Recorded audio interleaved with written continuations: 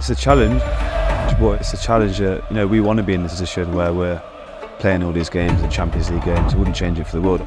I never really thought I'd play Champions League football, and I think since the new manager, then all that ambition, you start to believe it. And as a group of players, we did that, and here we are now.